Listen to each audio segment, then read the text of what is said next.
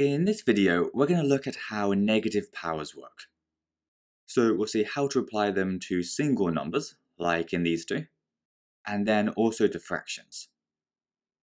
One thing to point out though is that we're not going to solve any of these expressions as such. We're just going to rearrange them into simpler forms, so that they don't have their negative powers anymore.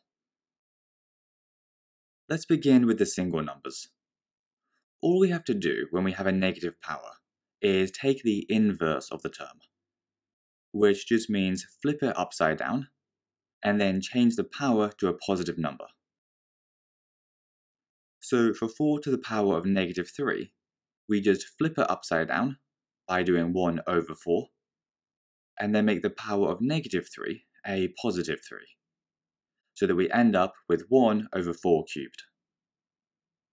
Then because 4 cubed is 64, we can actually rewrite our answer as 1 over 64.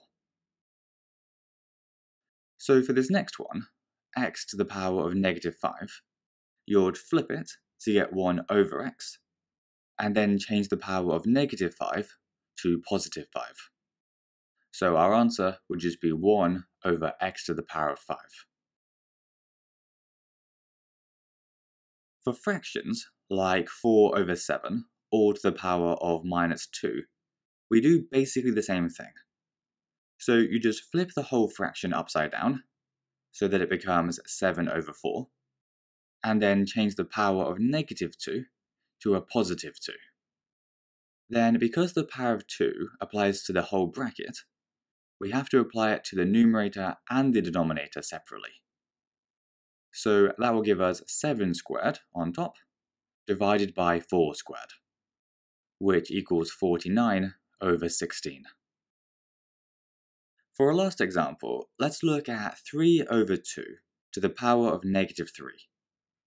So first, you flip the fraction upside down to become 2 over 3, and change the power of negative 3 to a positive 3.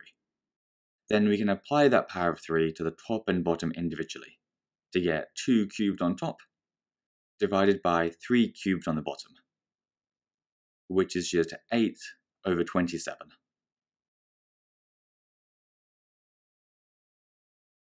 That's everything for this video, so hope you enjoyed it, and cheers for watching.